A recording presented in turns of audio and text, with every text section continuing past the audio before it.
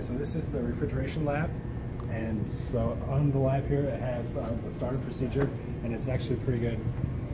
You just follow that, make sure that all of your valves are closed. They're pretty clearly labeled throughout, next to different valves. So down here, if you forget, it tells you which way is open and which way is closed. You know, righty-tighty, lefty-loosey. Go through before you start up, make sure your valves are in the right position, turn on your fans and your compressor, and then you set your flow rate using this valve, the HEV valve right here, and there's a flow meter, and you want it set at 45 for a few minutes to start up, just to make sure your machine's running right. And then from there you could kind of adjust it and do your experiment. This is the shutdown procedure, and it always sits right here. And it does not. Oh, it takes about 10-15 minutes to shut down. That's what we found out. So some other tricks that you want to pay attention to. So there's a watt meter right here.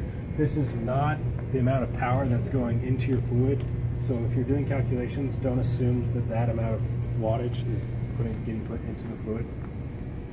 Okay. Another tip is when you're accessing LabVIEW for the refrigeration unit, you need to make sure it's on Internet Explorer. It will not work on Mozilla or Chrome because the plugin does not install.